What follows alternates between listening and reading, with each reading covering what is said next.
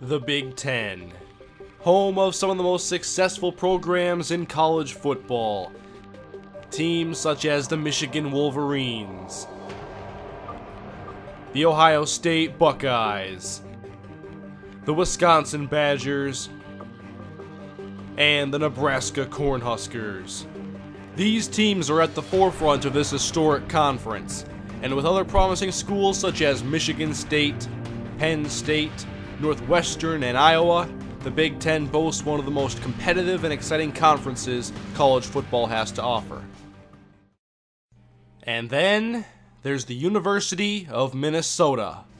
Residing toward the bottom of the Big Ten, the Gophers have not had the same success as many of their conference rivals.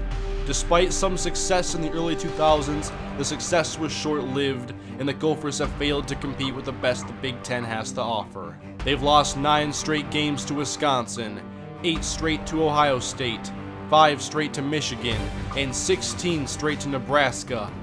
Minnesota hasn't won a Big Ten title since 1967, and even that was a 3-way tie.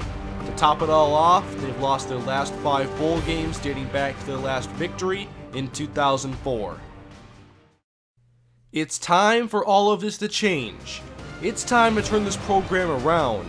It's time to reshape this team. It's time to build a winner. The new era in Minnesota Golden Gopher football begins now.